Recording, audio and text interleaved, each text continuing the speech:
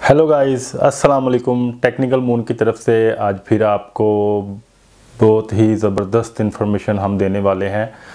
और तो आपको पता है टेक्नोलॉजी के रिलेटेड हम आपके लिए नई नई वीडियोस बनाते रहते हैं कंप्यूटर के रिलेटेड। तो आज की जो वीडियो है उसमें आपको बड़ी ही ज़बरदस्त इन्फॉर्मेशन देने वाले हैं। तो आपको पता है कि लॉकडाउन चल रहा है पूरे मुल्क में, तो घर में बैठे हुए हैं। तो मैंने घर में बैठ के आपके लिए एक बहुत ही ज़बरदस्त वीडियो आज फिर एक बनाई है। तो उसमें आपको हम बताएंगे स्पीड आप कैसे कर सकते हैं अपने पीसी की विद एसएसडी के साथ। तो दोस्तों, सबसे पहले तो आपको एसएसडी के बारे में समझना होगा कि एसएसडी क्या चीज़ है। तो दोस्तों, इससे पहले अगर आपने मेरा चैनल टेक्निकल मून सब्सक्राइब नहीं किया तो टेक्निकल मून को सब्सक्राइब करें और बेल आइकन को ज़रूर प्रेस करें ताकि जितनी भी हम नई वीडियोस बनाएं उसका नोटिफिकेशन सबसे पहले आप तक पहुंच सके। तो दोस्तों, आज की जो वीडियो है वो है एसएसडी के ऊपर कि आप अपने लैपटॉप और सिस्टम की स्पीड एसएसडी के साथ कैसे कर सकते हैं ज़्यादा। तो दोस्तों, इसमें सबसे पहले तो आपको एसएसडी के बारे में जानना कि वो स्पीड कैसे अप करती है और वो क्या चीज़ है। तो आज मैं आपके लिए इसकी पूरी डिटेल जो है वो इन्फॉर्मेशन लाया हूँ।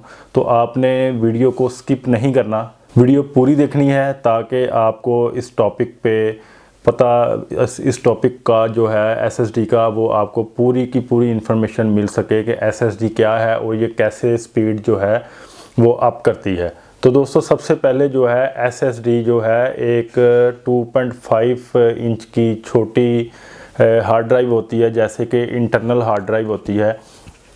और इसमें जो है इसकी जो स्पीड है वो एचएचडी की निस्बत बहुत ज़्यादा होती है। और इसमें आप जो है इसकी जो सबसे पहले तो 2.5 इंच सुपर बेस टैलेंटेड ये ड्राइव होती है 2.5 इंच बेस की।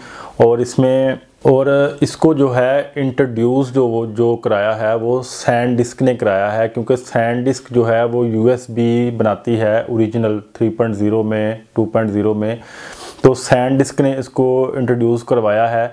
ये सॉलिड स्टेट ड्राइव होती है एसएसडी, ये सॉलिड स्टेट ड्राइव होती है एसएसडी और ये सैनडिस्क ने इसको इंट्रोड्यूस करवाया है। और तकरीबन ये 29 ईयर अगो जो है ये एसएसडी जो है ये लॉन्च हुई थी 1991 में। तो ये सैनडिस्क ने उस वक़्त इसको एसएसडी को लॉन्च किया था। तो जो ये इसकी जो स्पीड होती है वो 30 MB से लेके 3000 MB तक ये डाटा ट्रांसफ़र करती है पर सेकंड। 30 MB पर सेकंड और 3000 पर सेकंड MB।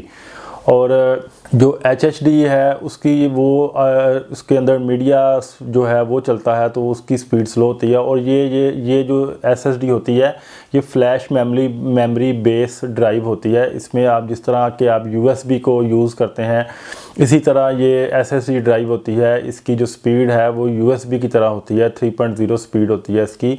और ट्रांसफ़र रेट इसका HHD से बहुत ही अच्छा होता है।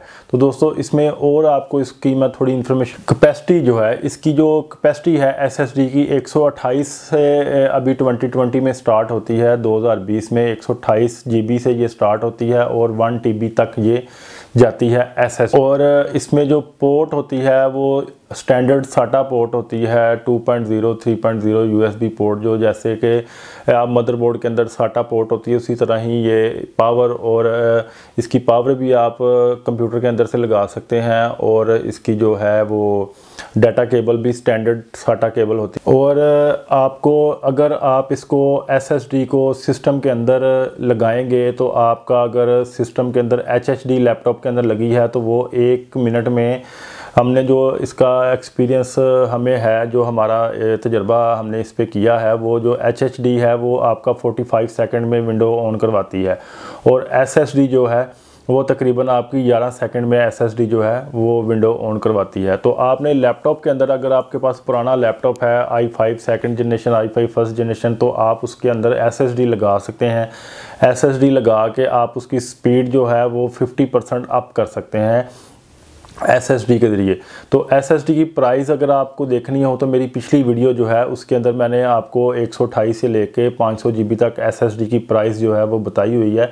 तो आप इसको अपने लैपटॉप और पीसी में लगा के बहुत ज़्यादा अच्छी स्पीड ले सकते हैं अपने सिस्टम से और लैपटॉप से। तो इसमें आप अगर SSD लगाएंगे तो ये ऑन ऑफ की जो स्पीड है वो भी आपकी तकरीबन 150% जो है वो आपकी स्पीड जो है वो ज़्यादा हो जाएगी। विंडो जब अगर आपने HHD ड्राइव लगाई हुई है तो HHD की ड्राइव ये तकरीबन आपका HHD ड्राइव जो है वो 50 सेकंड में आपका सिस्टम ऑन करेगी। और अगर आप SSD इसमें लगाएंगे तो SSD आपकी 10 सेकंड में आपका 11 सेकंड में सिस्टम जो है अब वो आपका ऑन करेगी। और इसकी जो है ट्रांसफ़र रेट जो है डाटा कॉपी का रेट भी बढ़ जाएगा और इंटरनेट की स्पीड बढ़ जाएगी। आपके पूरे सिस्टम की जो स्पीड है वो स्मूथ हो जाएगी और इसकी जो बैटरी कंजप्शन है वो भी बहुत ज़्यादा कम हो जाएगी, ताकि वो क्योंकि वो SSD के ज़रिए बिल्कुल स्मूथ चलना शुरू हो जाएगा। बैटरी जो है वो भी आपकी इसमें काफ़ी ज़्यादा कम यूज़ होगी। तो इसमें अगर आप गेमिंग करेंगे या कोई ग्राफिक का काम करेंगे तो वो आपका भी काफ़ी ज़्यादा अच्छी स्पीड के साथ हो सकता है। तो दोस्तों, अगर आपने SSD की प्राइस के बारे में मुकम्मल डिटेल वीडियो देखनी है तो वो पीछे आप देख सकते हैं। उसे आपको अंदाज़ा हो जाएगा कि SSD कितने की है और ये कहाँ से मिलेगी। तो उम्मीद करता हूँ कि आज की वीडियो जो है उसमें काफ़ी ज़्यादा आपको SSD के बारे में पता चल गया होगा कि SSD आप लगा सकते हैं सिस्टम में और उसकी जो स्पीड है वो किस तरह आप इंक्रीज़ कर सकते हैं। SSD के ज़रिए आपकी पूरी की पूरी सिस्टम की परफॉर्मेंस ही चेंज हो जाएगी। तो दोस्तों, आज के लिए दीजिए इजाज़त। कल इंशाल्लाह आपके लिए एक नई वीडियो लाएंगे। तो उम्मीद करता हूँ कि ये आपको वीडियो काफ़ी अच्छी लगी होगी और इसको अपने दोस्तों के साथ भी शेयर किया करें और इसको लाइक ज़रूर कर दें ताकि हमारी हौसला अफजाई हो सके और आपके लिए नई नई वीडियोज़ जो है हम बनाते रहें।